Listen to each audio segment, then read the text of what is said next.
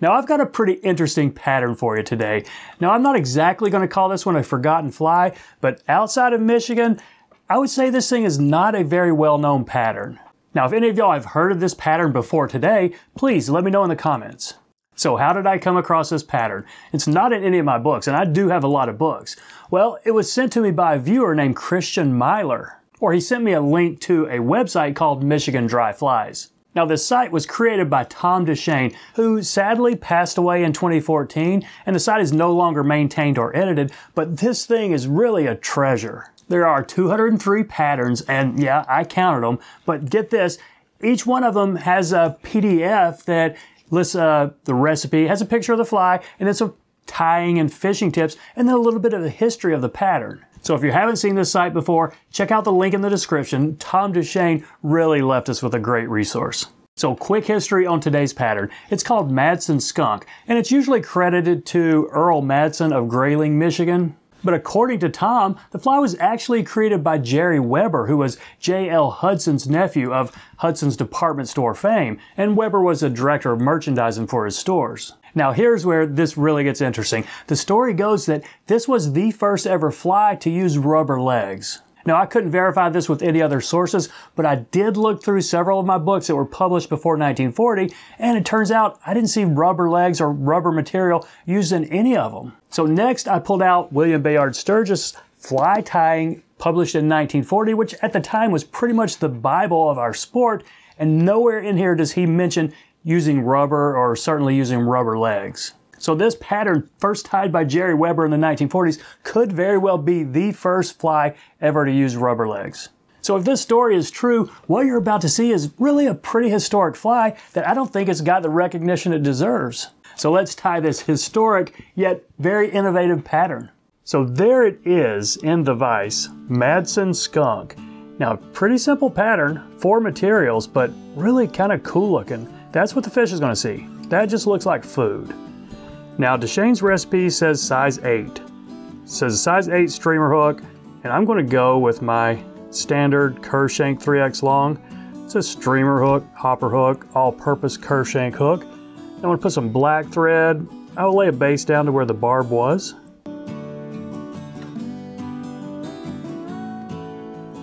And the first thing we're going to tie in is some squirrel tail. Squirrel tail for the tail, and I did put this in my stacker, so let's see if it's stacked very well. I think it's stacked well enough. We're not going to see much other than the white tips, but that's fine. So it's not a real long tail. Let's catch it in right here. Couple of wraps. Check our position. I think that's fine. Let's put a wrap under it so it doesn't, go too far down on us. Okay, I think that's good right there. And I'm going to use small chenille for the body. If you're going to use medium chenille, you probably want to snip this off. But what I'll do, since I'm going to use small, I'll pull some thread out and make some loose wraps up here. This is just to give my underbody a little bit more bulk. And maybe a little more floatability. Just maybe a little more buoyancy. Buoyancy? I never say that right. Do I bob? So let's snip this off and take our thread. Well, no, let's leave our thread right here. Catch in the chenille up front. So black chenille, and this is a small again. I stripped off just a little bit to leave that thread core right there. Get a smooth tie-in point, and I'm gonna catch it in all along right here just to help keep this body uniform. Okay, I think that's gonna be fine. Let's go ahead, almost up to the eye, just a little bit back. Now let's wrap this up and catch it off up front.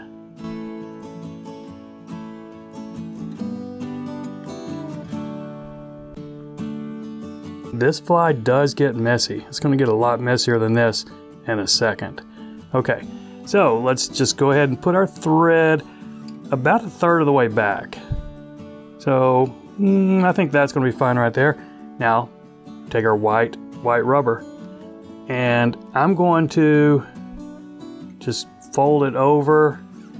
First pull a little bit of thread out. I got a couple inches of thread, and I'm going to do some loose wraps. That's about 3 loose wraps right there.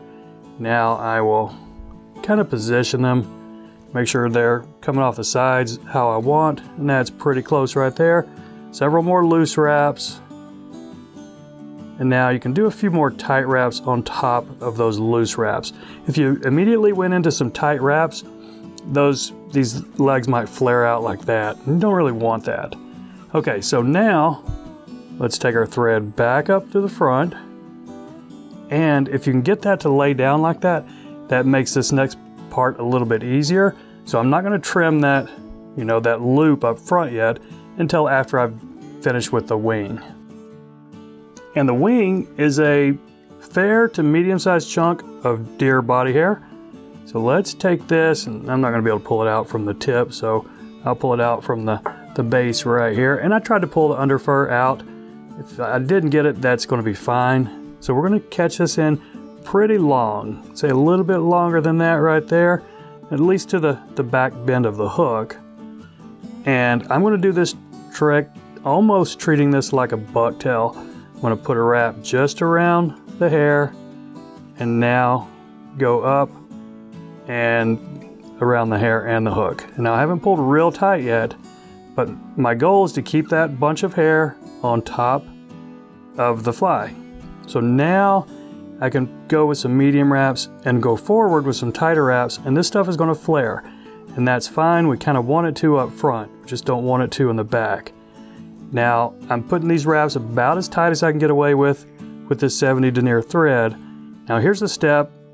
I didn't see any tying instructions that say this, but it's what I've done with these kind of flies, and it does help. Before I let go of this in the back, I'm going to trim this, not necessarily to size, but just making sure it's shorter than the back of the wing. And I'll do this with flies like Madam X's and other things that have this kind of wing and head. And what that does for me, now as soon as I let go of this, that front is significantly shorter than the back, so I'll be able to separate them easier later. So now I kind of just pull this up and take some wraps up through here.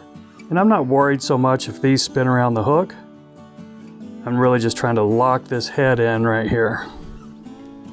Now I've gotten several locking wraps in there. Just going to put several more right up in here, and I'm going to whip finish it right in front of this big deer hair head.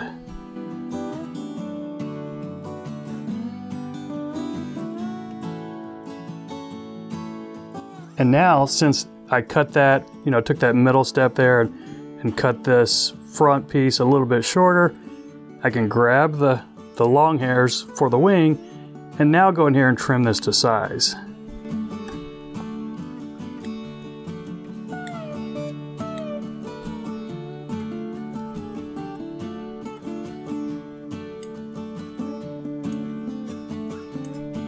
Okay, and now we can go ahead and just take our scissors in here and then snip that right there. And now we've got our 4 legs. We want to trim these to size, of course. I think the back one's a little bit longer than the body would be good. And the front one's just a little bit shorter than the back ones. So now take a look, see if we got any cleanup. I could probably sculpt that front head just a little bit more, but I think it's fine. I think this thing will fish just like it is. And how I've been finishing them, just taking a drop of super glue and touching it right there on that underside, those thread wraps, and then calling it done. So that's it, Madsen Skunk. I appreciate you watching, folks. Y'all take care, and we'll see you next time.